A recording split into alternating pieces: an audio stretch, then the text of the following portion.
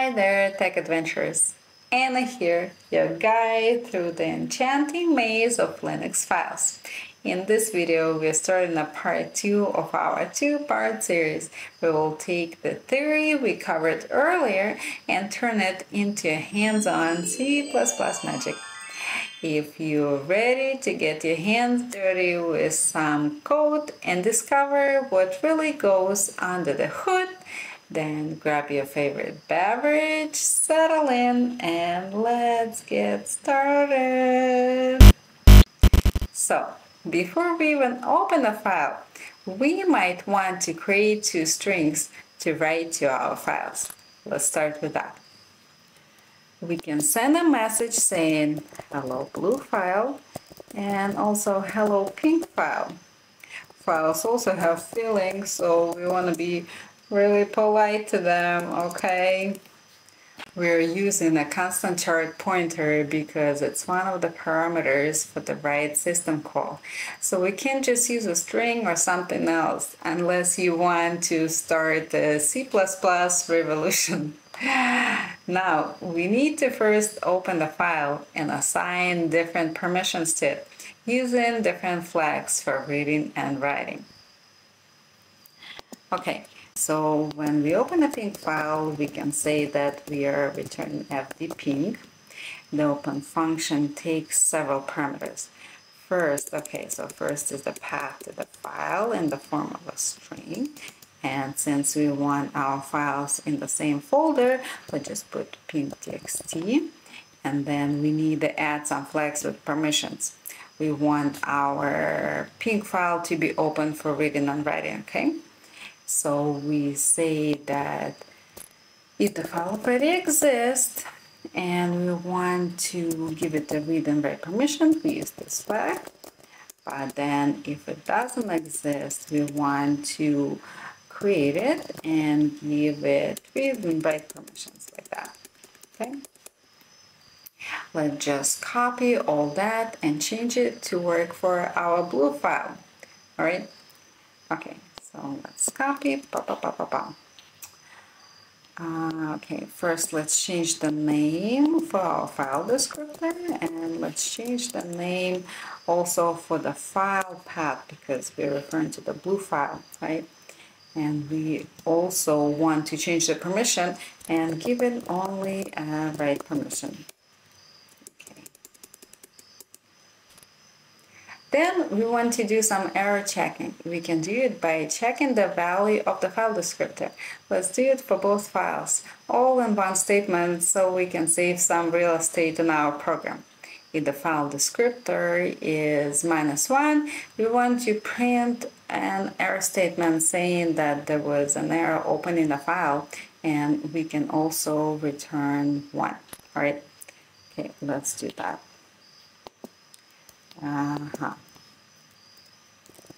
Okay, let's say,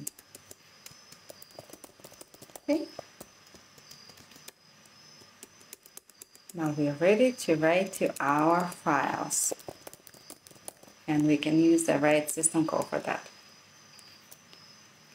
The write system call returns the number of bytes written to the file, so we can later print and check the value. The write function takes several parameters. First, it takes a file descriptor. Okay, we have it right here. Then we need to pass our message, and the last parameter we need to indicate the length of the message. Okay, all right, so let's repeat the same for our blue file, and all we need to do is just okay, so let's copy it, and we need to change the name of the return value, then the name of the string. Let's change that, and we also have this name right here. Okay. All right, I think we changed everything we need to. All right, so now we need to add some error checking for bytes written. But I really want to skip this part. Well, we don't really expect any errors here, so let's just be a little bit lazy and skip this error checking part for now and just print the bytes written for both of the files. but promise me that when you write your code, you always check for errors unless you enjoy some surprises. Let's just bring here.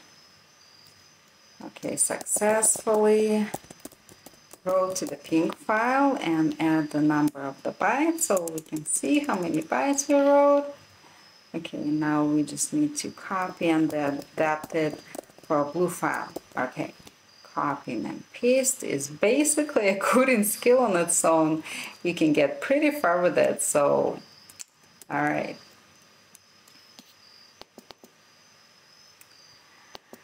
So we wrote to the blue file and the number of bytes blue to print. Okay, perfect.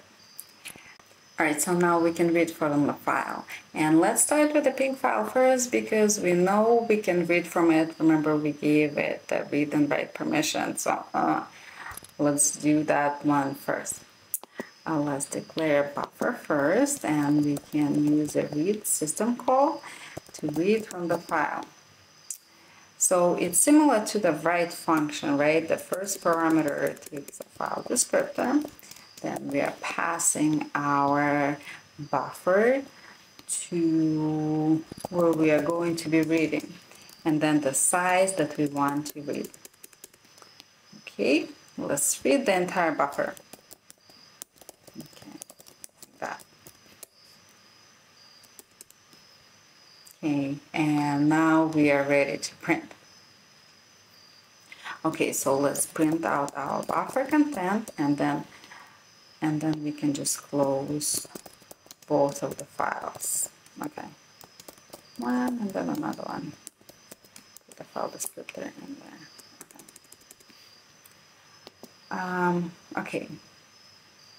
Now we just ready to compile and run our program.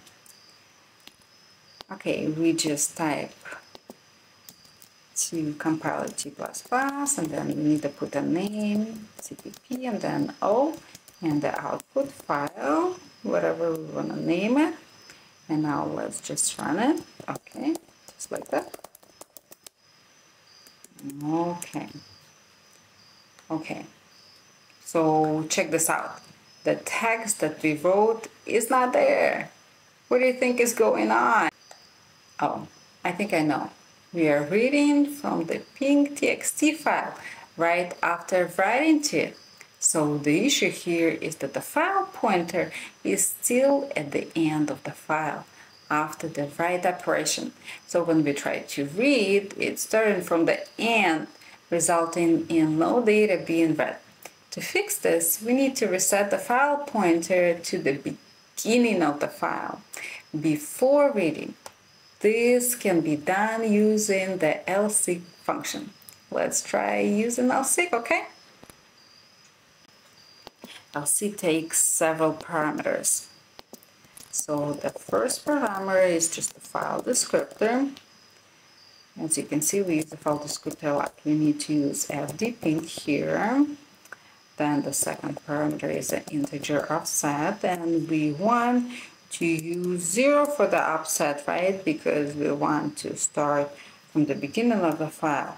And then the last parameter is the offset type. For example, we can use seek set, and then we will be applying the offset to the beginning of the file, and that's exactly what we want.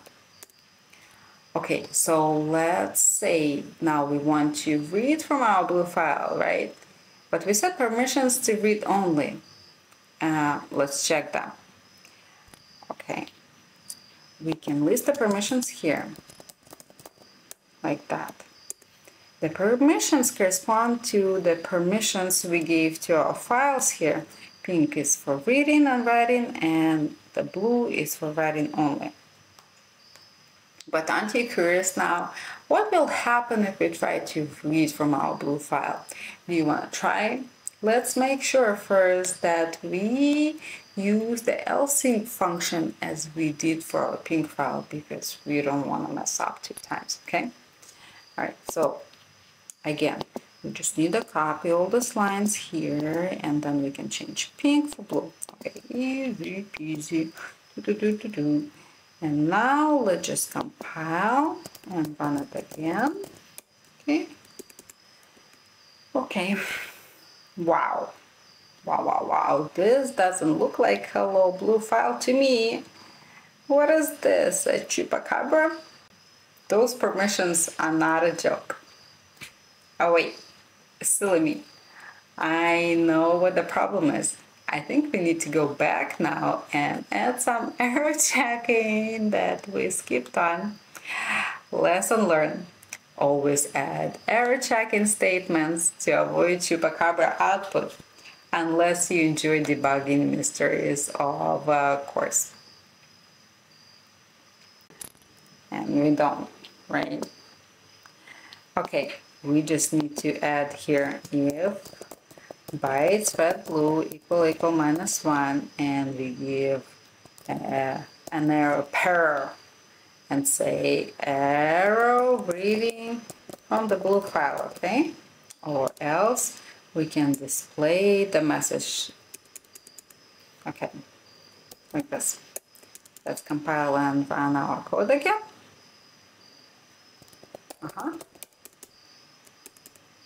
Wow, wow, wow. Permissions denied. What? What if we absolutely have to see what's inside of the file? What can we do without going back and changing our original permissions? We seems to be hitting a lot of roadblocks here. Well, we can close the file first and then reopen it with different permissions. You wanna try that? How do you like this idea? Let's see. Okay, we think we're so clever, so we'll just close the file like this, and then we will reopen it and give it a read-only permission. Okay, let's see what happens. Let's run it. No way. No way, turns out our cleverness doesn't always pays off. Still permission denied. So what do we need to do? Do you have any ideas? Do we really have to go back and rewrite our code? Oh, I have another idea. Do you know that chmod, change mode command we often use in the terminal to change the permissions? Well, guess what? We can also use it here because why not? We can try, right? Okay, so let's just use the chmod. Okay, like this. So we put the path of the blue file, and now let's steal the flags from our pink file, and we can use them here. All right, all done. The drum roll, please. Look at that. It worked. And now we know how to create files, how to open them, and also how to change permissions, as well as how to read and write to them. All we have left to try is maybe appending to one of our files. How do you think we can do it? Let's think of the steps together. Remember how we initially wrote to the file, and the first what we did was we declared a string that we wanted to write, and then we used the write system call. So is it enough to append to the file? Let's try. So let's not reinvent the wheel and copy what we were writing to the blue file. We also need to write the string we want to append. Okay, so let's just say text to the right blue new, and we can say I am appending to the blue file. Okay, now we just need to add new to our write function, so we will be writing to the correct string. Okay, ready, let's run it. Where did our first message go? Seems like something went wrong again. Do you know what? You know what happened? I think we forgot our friend lseek function. So the reason why we can't see it is that we wrote over it starting from the beginning byte. And what we really wanted was to start from the end of the first message. All we need to do is to start writing at the correct offset. Remember that we wrote 16 bytes when we sent our first message. So let's use that as our new offset and see. Let's see what happens. Okay, we just need to use the lseek, and lseek repetition is good for us. We just take the file descriptor, then we need to put 16 as an offset and use the seek set to start from the beginning. Let's run it really quick. Okay, this should definitely work.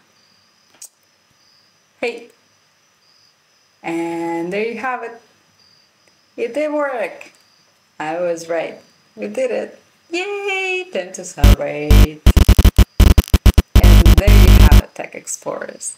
We've navigated through the code, we tangled with the file permissions, and we even had a face-off with that mysterious chupacabra output.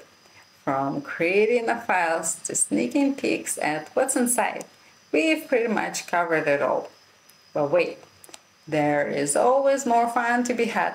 For a little challenge for you, try following along with the steps we covered and see if you can not only write, read, and append to the file, but maybe you can even try deleting or renaming it. Yeah, there are more things that could be done.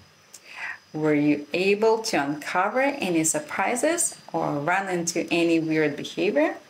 Drop your findings in the comments below. I'm dying to know what you uncovered.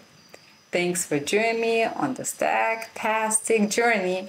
If you enjoyed this video, please give it a thumbs up and don't forget to subscribe for more coding adventures.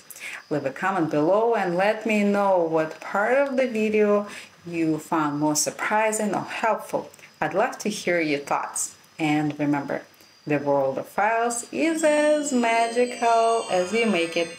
Until the next time, keep exploring, stay curious, and may your coding always be bug-free. Bye.